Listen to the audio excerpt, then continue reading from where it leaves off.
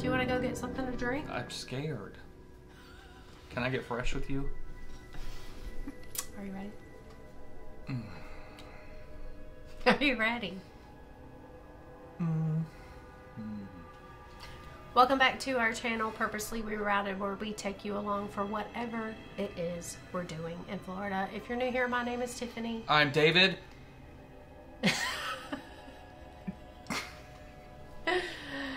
And today we are talking about Howl-O-Screams and why we love it so much. Well, we went to Howl-O-Screams at the beginning of the month. Actually, it was in September. We went in September. Opening weekend, we went. But we went with family. We had Dave's dad and stepmom with us. And because of that, you know, we just go to experience the park. And we didn't really talk that much about the event. But we have gone for the past 3 years. So we just kind of wanted to hop on here. You still have time. October is not over yet. The event is running until October 31st. So let's talk about why we love Howl-O-Scream so much. We don't want to compare Howl-O-Screams to Halloween Horror Nights because there really is no comparison. You can't really compare the two events. Universal with Halloween Horror Nights has a much bigger budget. They've been doing it for absolute years. You know, they have costume designers, they have professional makeup artists. So they have it's a much larger scale than Howl-O-Screams. And SeaWorld and Busch Gardens both do Howl-O-Screams. Busch Gardens has been doing Howl-O-Screams for years in Tampa Bay and also in Williamsburg, Virginia.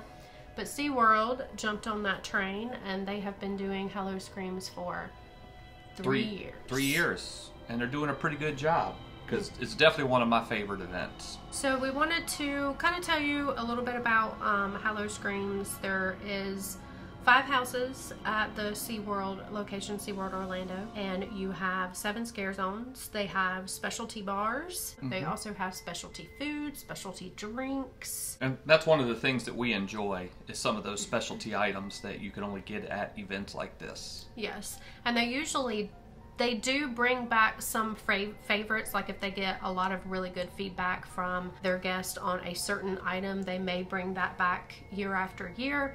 But for the most part, it's different every year. Their drinks were the same this year. They did have a few drinks, I think, that are a little bit different. Universal used to have like the exclusive on the lacto cooler sour beer that Dave really likes, but SeaWorld also has that now. So Universal has a little bit of competition there, but we do really like getting the food and the drinks and trying those because it's not something that you can get all throughout the year. We also like it because it's a different way to be able to enjoy SeaWorld's park. They do only have part of the park open for the Howl-O-Screams event, but they do have, I think it's 5 roller coasters that they have. I know they have Mako, Manta, Icebreaker, Pipeline. I think that might be it. Mako, Manta. Yeah, because Kraken, I don't think that's on the left side of the park. Yeah, Kraken so is in the part of the park that they don't have open for the Howl-O-Scream. I think so it's those just 4. And it is weather permitting, so you know you are in Florida, and it is rainy season when this event goes on. So just be aware of that. Take you a poncho. Take you an umbrella, but just be aware that if it is raining, even if it's not thundering and lightning, just raining, they're going to close those roller coasters during the rain. We also like the interaction with the scare actors.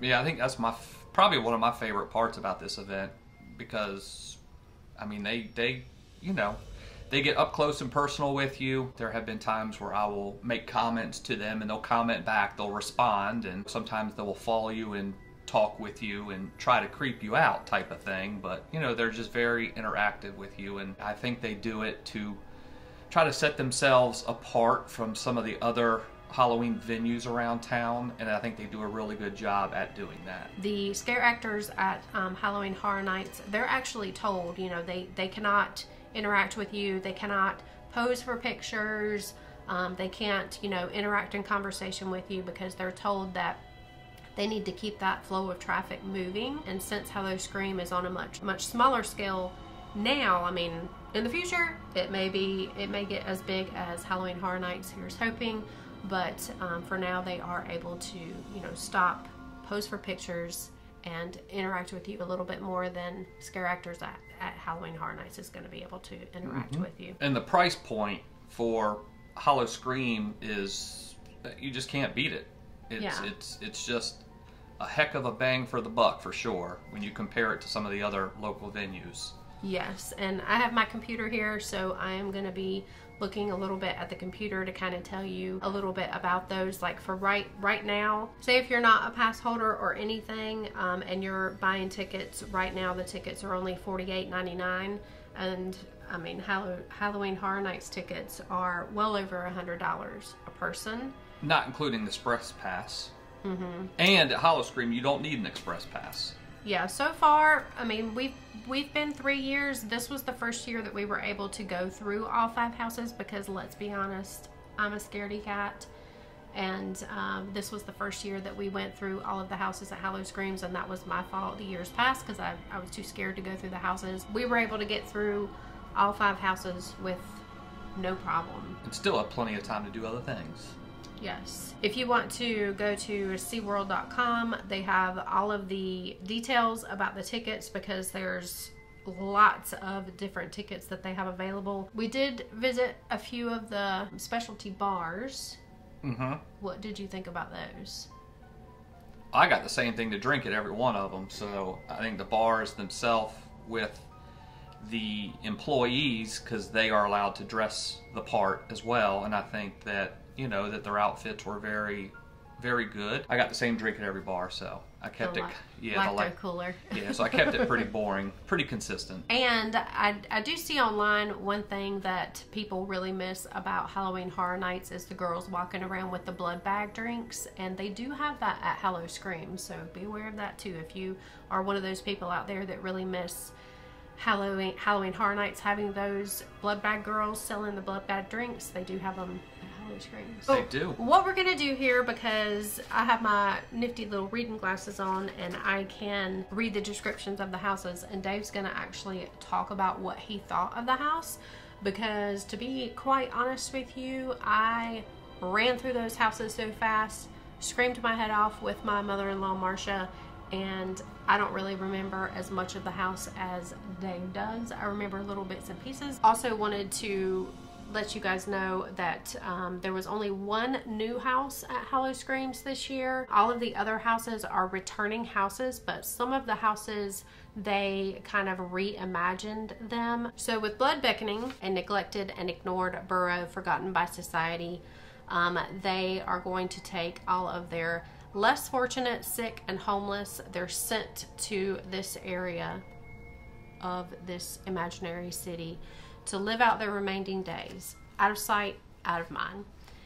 Once worshipped immortals, now shunned and forced into the rotting scourge, feeding on the blood of the lost and distressed in this urban kingdom. Not only do you have forgotten, homeless, sick people, you also have like monsters too. And when you first get to the house in the queue, like before you get into the house, there is a guy that is walking around and he is drinking. So he does look as if he's homeless. It was a good start to a queue. When we got into the house, it had some pretty good detail, and it had all of the items in the house that she had mentioned about, you know, a dilapidated city. You could see where it was just a poor area, and it didn't have as many scare actors as I would have liked to have seen. And I think maybe because this was the first house that we went into, so it was still early in the night, so I don't know if everyone was in place to do what they needed to do, but overall it was a good house and they had some good jump scares. I didn't think the theming once inside the house was as good as what it was outside, in my opinion, in the queue. But all in all, it was a good house. It was a good house, I think, to get started off with, to kind of get you in that mood to go through some of these houses. The only thing that I really remember about the house was the guy in the front drinking something in a container. It was probably sweet tea. That's what it looked like. But he said it was rum. He wouldn't give me a sip. Yeah, Dave asked him if he would give him a sip of what he was drinking. He said, "Oh, you don't want none of this. That's what he said. This is too strong." So the next house that we went into was Captain's Revenge, and this is one house that we had been into last year or the year before. And it's also a returning house. They didn't reimagine this at all. It was the same house. The only thing different this year is you enter where the exit was last year. So we were kind of confused about that. Lifting shanties and tales of untold fortune have lured you aboard this ship. The serenity you once knew has been drowned out by the echoes of howling winds and crashing waves. Darkness is here, and the vessel belongs to her vengeance. You may just find yourself a permanent part of this crew, driven mad and cursed by the treasure, and doomed to face the fury of the sea. And as she mentioned, this year you do go into what used to be the exit is now the entrance. And when we did walk into the house, one thing new this year as well was there was a scare actor on like a bungee, a retractable bungee cord thing where they would jump off the box and then hit the ground kind of right in front of you, and it would fling them back onto the box that they were standing on. So if you're tall, you can see where that guy was. So I saw him, but if you're shorter, it's going to be a lot harder to see the top of his head. But yeah, this house is pretty much, it's constructed like a boat, like you're going inside of the boat, and once you're inside the boat, you do hear the waves, you hear the creaking of the boat as if it was on the ocean. You hear them rocking. Fighting. You hear them sword fighting. There's a lot of jump scares in this house with captains. And overall, I thought it was a really good house. So at this point, it was house number 2, but at this point, it was my favorite house. And I think for the night, my dad said that this house was his favorite. The next house after that we went into was Dead Vines Nolan's Nightmare. This is a reimagined house. Pretty much the same concept, but they just reimagined some things inside of it. Last year, it was just strictly Dead Vines, and this year they put the New Orleans spin on it. From deep in the Gator-filled Louisiana bayous, through its grand estates with dark backstories and decaying cemeteries, all the way to the wild antics of Bourbon Street, your journey through this myriad of horrors will be nothing less than a constant nightmare. An ominous presence protects this land from those not welcome. You can't go back, you must press on. Now this house, as she mentioned, is a returning house, and this was the 3rd house that we went in. And in my opinion, this house was had the most detail. When you walk in, it does have a lot of, I don't want to say twists and turns, but you walk in and you turn to, let's say, the left, and then you're turning to the right, and then you're turning to the left. Yeah, that's what it reminded me of. And of course, it's a lot of, it gives you that swampy feel with just a lot of brush or a lot of plants, a lot of things like that. They have all those sounds pumped in too. And there's a like lot the of bayou sounds. Yeah, there's a lot of, I don't want to say noise, but music, but like she said, bayou sounds in there. I think that house had probably the most hidden scare actors. Like you see something out the corner of your eye and you're like, oh no, that's just a plant, but it's actually a scare actor. Dressed up like a plant. and it was, they weren't as noticeable as they were in the first 2 houses. So I think they did a really good job with that house as far as theming, and the detail of everything inside of the house was probably my favorite. And then the next house that we went to was Beneath the Ice Meltdown. And they listed this as a new house, but they did have Beneath the Ice for the last 2 years.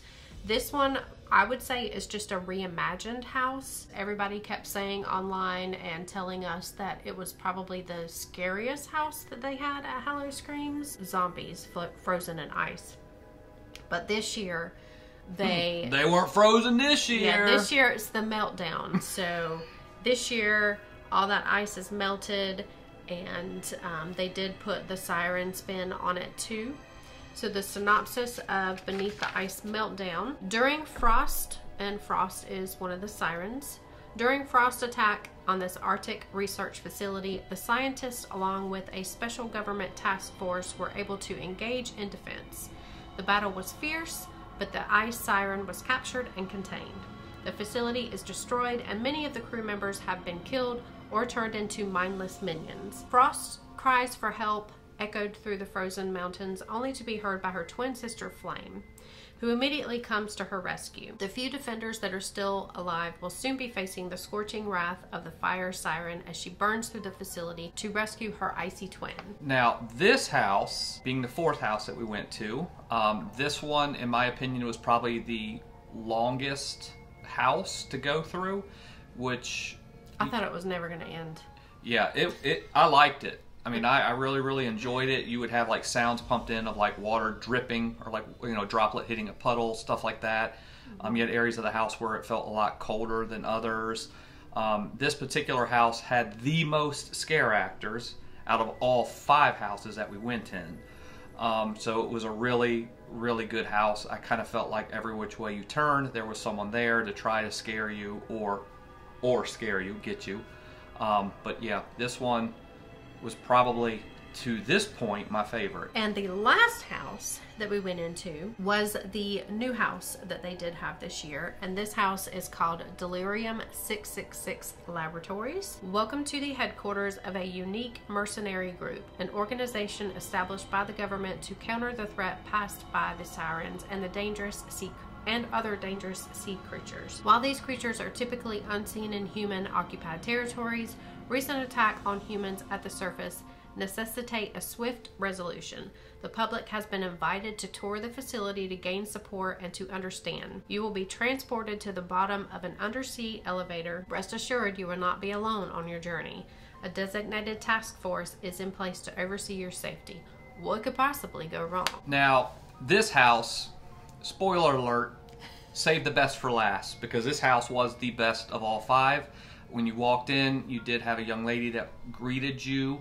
It was almost like you were walking into a hotel yeah. lobby. Yeah, that's what it reminded me of. And then all of a sudden you get into this elevator, you're in there with a military individual task force, and everything's closed off, and you do feel as if you're being transported somewhere. Obviously you don't feel that you're going down, up, or to the left or to the right, but you do feel as if you're going somewhere. Then you are let out of this elevator, and then you are basically pushed through this house by the task force. And while at the same token, you are getting scared by scare actors, and you're being rushed through by the task force to keep moving, keep moving, keep moving. Yeah, I mean, they're yelling at you like, come on, come on, come on, come on, yeah, come on, it's come almost on, like they want you to run, so this was the perfect house for her and Marcia. This house was just themed really good. It didn't have a whole lot of detail in it, but it was just a well-themed house. And I think the very end of it is the best part, because I feel as if, you know, you're walking up like an aisle. It's a ramp, but it's through a tunnel, and you definitely are going up. And the tunnel is spinning. It's lit, and it's spinning around and around and around. So if you've had a few drinks, you feel like you're moving. You feel very awkward. Yes. Trying to walk up this tunnel and out of the house. Your equilibrium is very, very shaken up. Very. So, this is one of those houses that I think was just the best of the best, because it had just the best of everything, and it was just super fun. If I had, a little bit more to drink, I probably, would have struggled getting up that tunnel or getting through that tunnel, but yeah, this was definitely my favorite house. Yeah, I definitely got dizzy, but I think the funniest part was when we looked back and Dave's stepmom Marcia she was like holding on the rail, and like pulling on the rail like it's a rope to get out of the tunnel. Yeah, that was pretty funny. And we did go through all of the scare zones except for one. We won't talk about the scare zones because we don't want to give away all of the details of the events, but the scare zones are really good too. Yeah, I think the favorite part of the event for me, I think, are the scare zones. They're just super fun. They're super fun. I mean, the costumes are not elaborate, nothing like HHN, but just the interaction that you get with the scare actors there, it's just, the whole event, in my opinion, is just well worth it. And you can look at it like this: if you spend $50 for a ticket, essentially you're paying $10 per house, and you're getting to go through all the scare zones for free. If you factor all the scare zones in with it, I mean, you're talking less than, $5 to go through scare zones and houses. Mm-hmm. So, I mean, I just think it's a really good bargain, and it's something different, something fun to do if you are into the whole spooky season, as we are. And I did want to talk a little bit about something that they did have that was new this year that they have not had for the past 2 years. And that is a Howl-O-Scream food and drink lanyard. They have 2 different types of lanyards that you can purchase for the specialty food and drink that they have at Howl-O-Scream's. One lanyard is $40, and that is going to give you 3 full-size drinks and 1 food item of your choice at any of the specialty bars or specialty food booths. And then they have a second lanyard that's a little bit more pricey, but you do get more with it. It's $75 per person. And with that one, you can receive 5 full-size drinks and 2 specialty food items. So I think that's a pretty good and if you're a pass holder, you value. get your pass holder discount off of that, so it's even less. Yes, but that is one new thing that they did this year. I hope that they do decide to bring those back next year. The lanyards. Yes. We have not been to Howl-O-Screams at Busch Gardens yet. We hope to in Tampa. We have in Williamsburg. Yes, we have in Williamsburg, but we haven't in Tampa, so we hope to try to go maybe next year. Yeah, this year we just got too much to do. Yeah. But I did forget to mention earlier when I was talking about value for the dollar between scare zones and the houses and what you pay for the ticket. Now keep in mind, you can also ride all those rides. If you're not into the houses or scare zones, all the rides that are open, you can ride. Yes, and because it's a special ticketed event, you're basically going to walk onto all of those 4 coasters. If you're a coaster person, they are pretty intense coasters.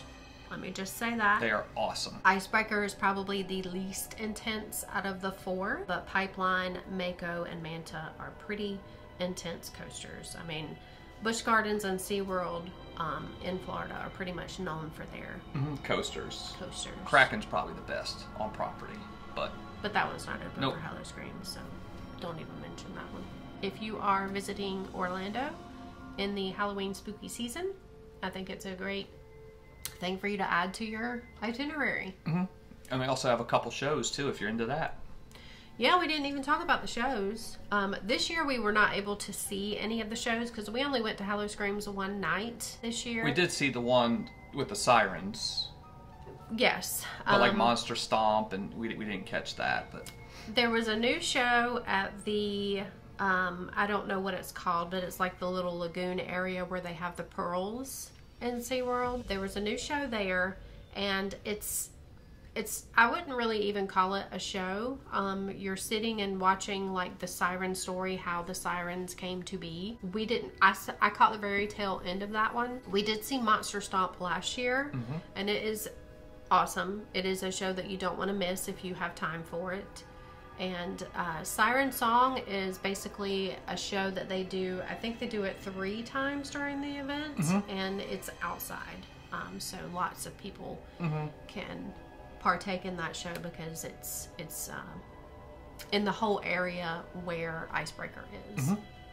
And Altitude Burgers, it's in front of that. So yeah, for that price point, you get shows, you get houses, you get scare zones, you get coasters, specialty bars, and you get coasters. All for the small fee of $48.99. Well, you don't get anything from the bar included in that. Well, yeah, you have to pay for the drinks and the food if you eat and drink. But that is why we like Howl-O-Scream so much, and why we will continue to go every Halloween. Boo. You want to end it out here? Boo. So as always, guys, if you liked this video and you want to see more from us, give us a thumbs up. Hit the bell. Hit the bell. Subscribe to the channel. Drop a comment. And we didn't even mention that we have a new backdrop. We spookied it up for our Halloween talk, but we created a new backdrop to do our sit-down videos. We can change the color of the lights and change the scenery. We can do that. So we'll see you in the next one. Later. How long is it? Oh my God, you done broke the camera.